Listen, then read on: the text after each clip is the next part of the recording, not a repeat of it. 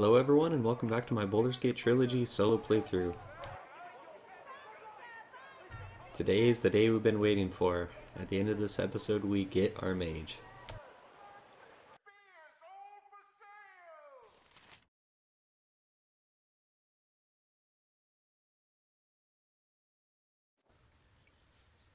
Hey, not a concern. Mayor! Aye. Calm down, everyone, please. I assure you that everything that can be done is being done. Truth be told, getting the mage is not the hard part. It's surviving, figuring out what quests you can do in order to get your fighter levels back afterwards.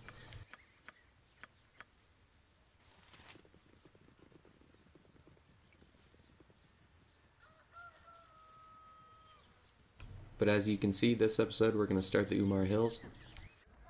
I hope this is worth it. Hello? I don't recognize you. You must be new. We've had a run of killings and disappearances here as of late.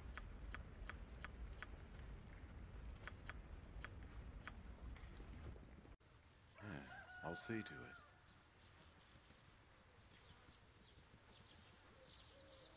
Greetings, good customer. A pearl to you.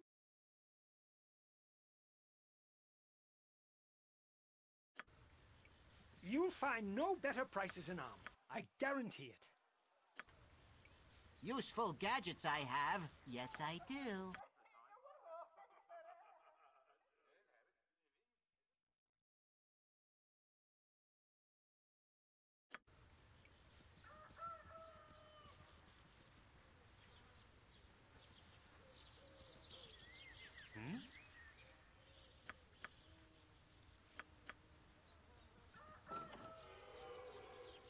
You need something, stranger?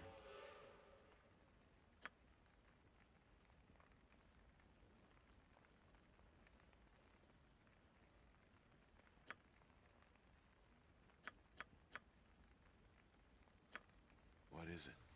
I hope this is worth To it. be honest, the only reason I came over here and started doing the Umar Hills is partially because I had already unlocked it to grab that Baldur or whatever the gem is out of the chicken. And I also figured that this would be one of the easier quests that I could do without mage levels. For instance, I want to do the planar sphere and the Hair de Lys quest, both dragons. Trying to think of the others that I might want to do, but in any case I want to do those when I have both my fighter and my mage levels.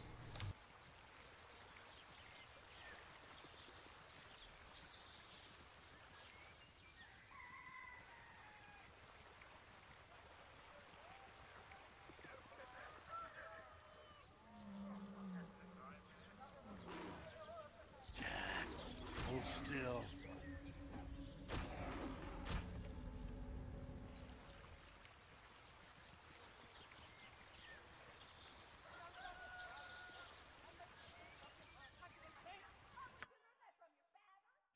Now I was trying to think of what I could do quickly in order to get a good amount of experience, and this sounded like the best choice. I think I could have also gone and done the Buried Alive quest, the Mavar Guildhall stuff. Weather's been lousy. I'm sure there's other things that I could have taken care of that would have been just as valuable.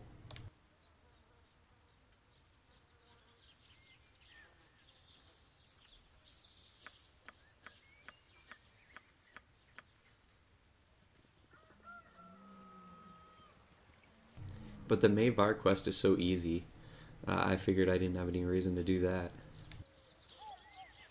The only reason I would want to do the Hair de Lys quest, I forgot what that area is called that you go into.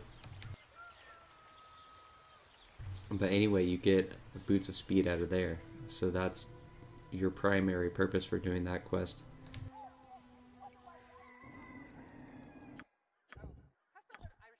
If you didn't know, you can also kill the Shadow Thief leader, not the one that you talk to in order to do the main quest, the one that Galen Bill gets you in contact with. The other one, I forgot his name, the one upstairs. But anyway, if you attack and kill him, he has Boots of Speed as well. That being said, there's an invisible assassin that will one-shot you most of the time if you try to fight him. Let's do this. Yes, quick and yeah.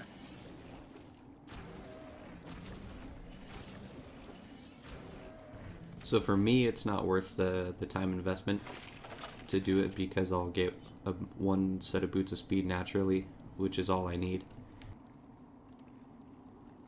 But if you have a party and you want more than one person with boots of speed, It's done. then it's pretty helpful.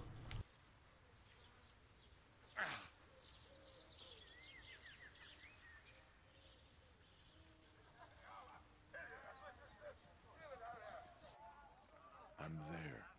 You need something, stranger?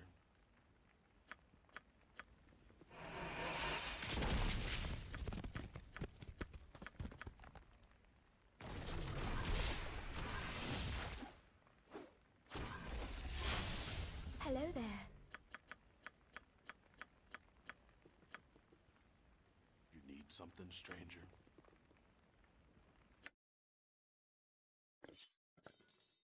So that short sword's quite good. It gives you one cast and mirror image per day. I think it's only a +1 short sword, but it does give you some good utility. It's not particularly useful for me because I'll get mirror image, obviously, since I'll be a mage.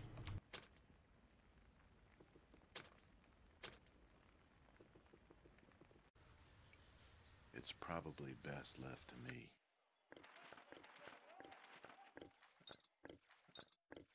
I've also been kind of trying to think of when it would be a good time to do the more difficult quests, like Greetings, the good customer. A the pearl for you. Demi-Lich stuff, Kangax or whatever his name is. The hidden fight inside the Bridge District where you get the Staff of the Magi. Ideally, I would like to do that before I go down into the Underdark and Brynlaw.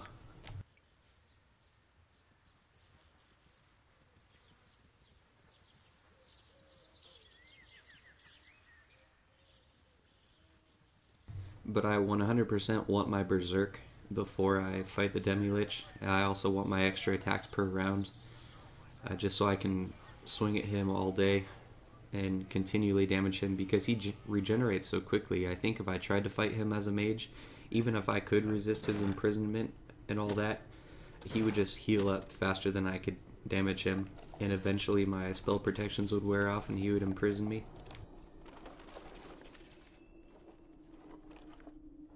Give me some direct. I hope this is worth it. But I do really want that ring. The improved haste on the ring is really helpful. It saves me a couple spell slots. Not to mention it gives you a good amount of magic resistance, it gives you regeneration. Overall, it's just the best ring in the game. I don't think there's any contest.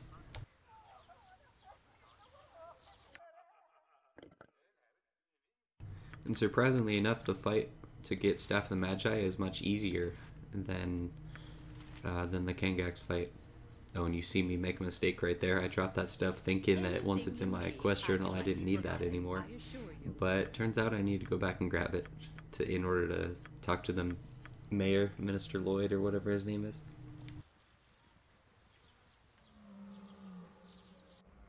But anyway, the fight to get the Staff of the Magi is easier because you can stack up a couple scrolls, like protection from magic. That's one of the great places in the game to use a protection from magic scroll. You can use a protection from undead, and that just makes it a cakewalk. I've seen someone do it as a solo level 9 sorcerer, and all they did was buy a bunch of scrolls of Skull Trap and a few other things, and basically just stacked them up and used Melf's Minute Meteors and just DPS down everything. It's done.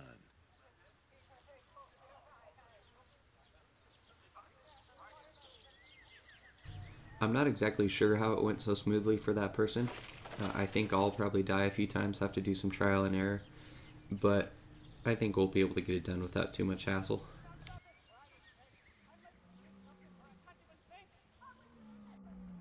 I'm there. Is there something you need?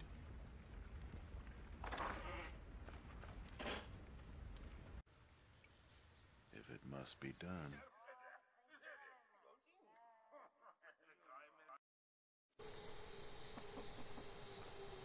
It's probably best left to me.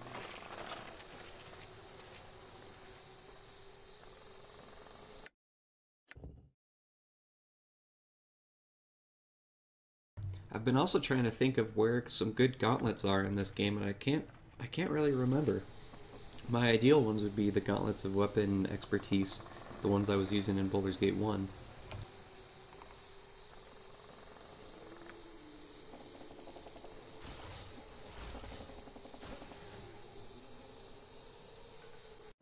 Hey, not a Best you concern. make peace with your demons before I send you to meet them.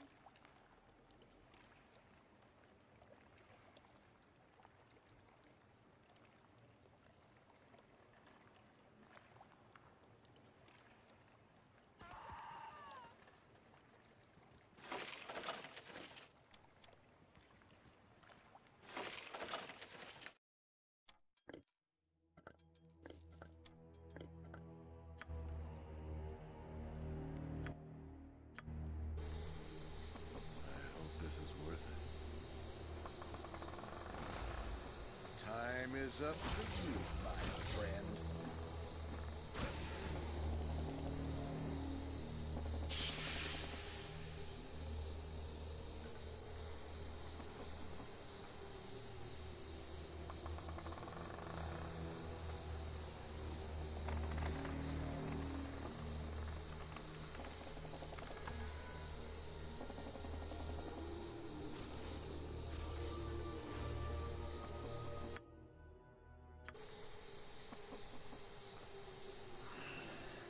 Yeah.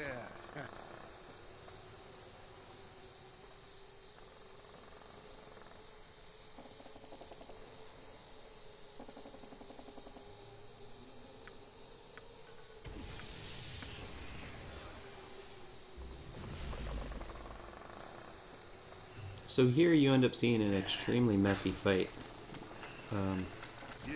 If you've played this before, you know that this is a trap and you can go activate that stone and be protected from all these guys, but I wanted the experience from killing them myself. But I also forgot that they're just going to drain my strength constantly, so my damage is going to be going down. Eventually I get to the point where I can't even move. Yeah. Scream. Scream for mercy.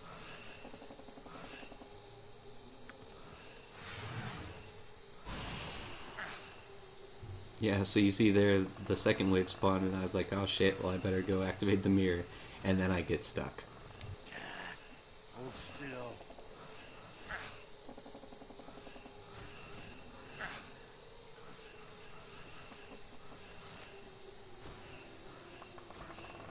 Let's do this quick. Thank God I'm a high enough fighter that even with low strength, I'm doing good damage, and I can hit even on like a 3.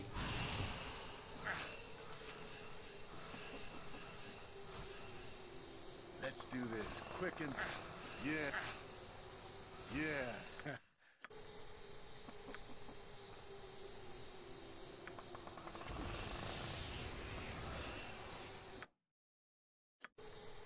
Yeah. Yeah.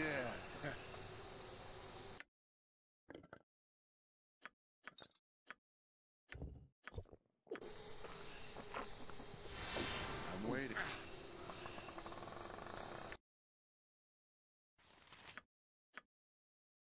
And for some reason that strength potion didn't take. I wasn't able to move after taking that strength potion. Yeah. I can't for the life of me think why.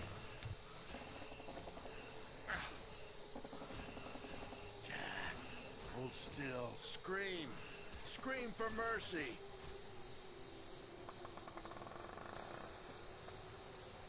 Yeah.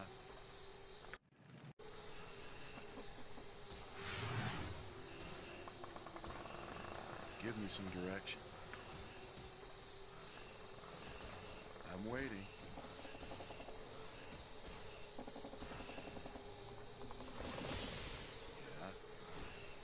Yeah. Yeah. So there you saw how good that Berserker Warrior was. He was able to take out 3 of them. I think he could have done more if he hadn't been unsummoned. Yeah.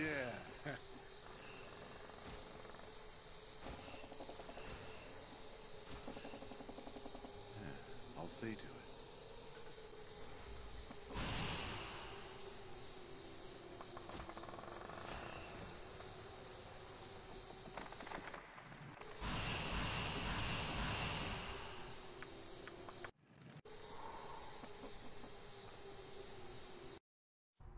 What is it? Time is up for you, my friend.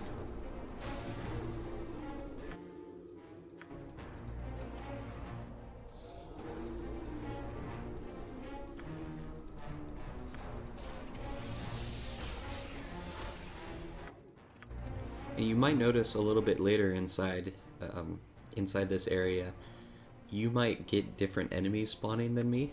It seems like some of the enemy spawns are level specific or XP specific. Sometimes you'll run into liches in here, which sounds like a bad thing, but they're actually worth so much experience that it's oftentimes worth it to come here later and fight the liches. Scream! Scream for mercy!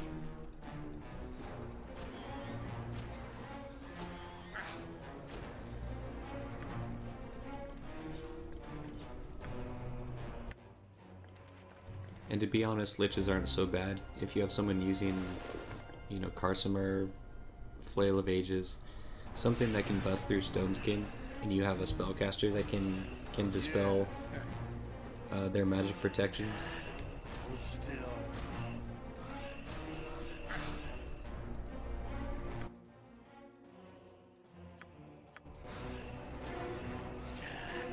Yeah.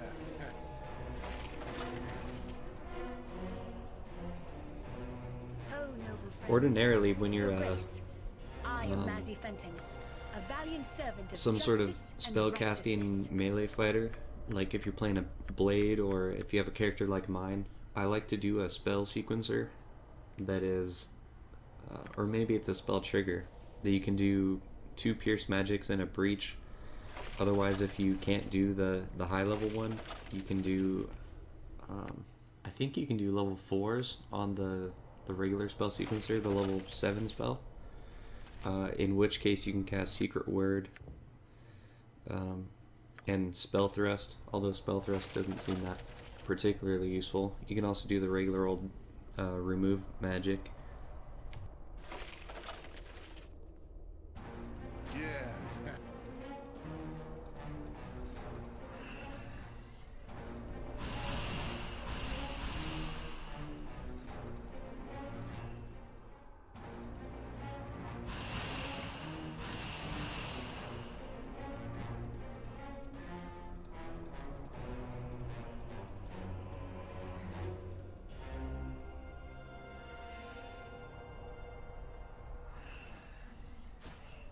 Yeah.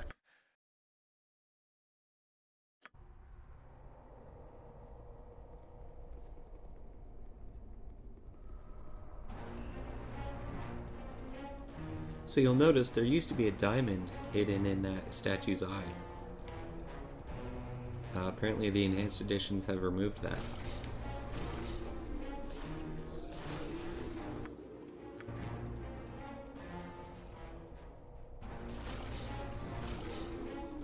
Yeah. Yeah.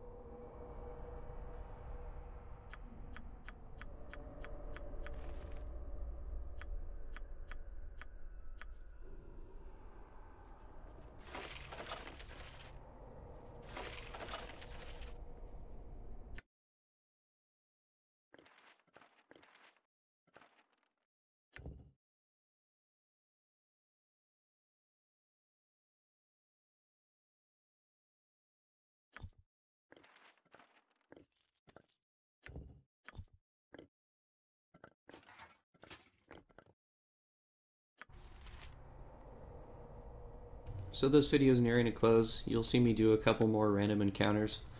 pick up a little bit more loot in here, and then I'm going to level up and then immediately leave and go start the level up process, which will be next episode. I will do very little commentary on that next episode, and I'll talk about right away in the beginning of that video what I end up accomplishing. So if you don't want to watch me memorize scrolls for 20 minutes, then feel free to skip that one, or just watch the first couple minutes so you know what I did. But anyway, thank you for watching, and I will see you in the next one. Let's do this quick and pain. Jack, hold still.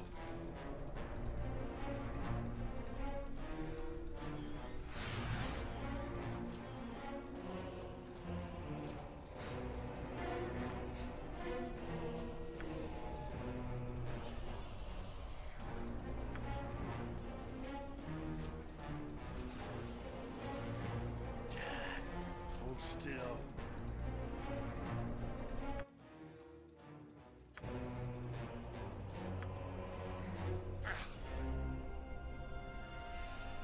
Give me some direction.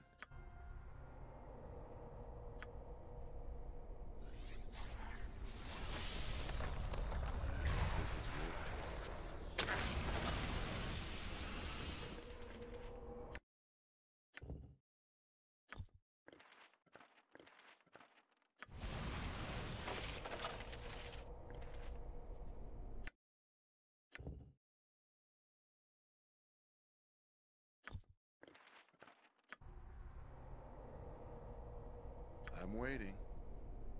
Yeah, I'll see to it.